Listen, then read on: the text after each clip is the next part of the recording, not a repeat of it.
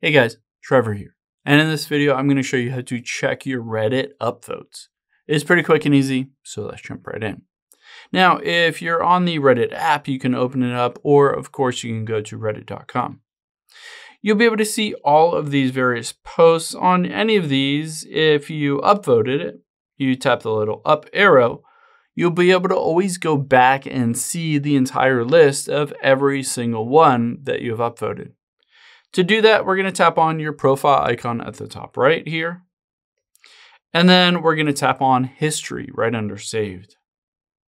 This will show you all of your history, but at the top left, we can filter from recent to upvoted.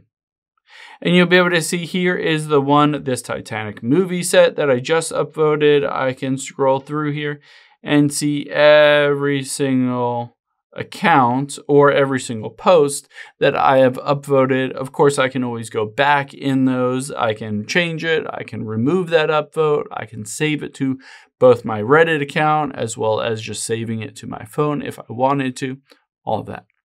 I hope this helps. If it did, hit the subscribe button down below. It really helps me out. And I'll catch you on the next one.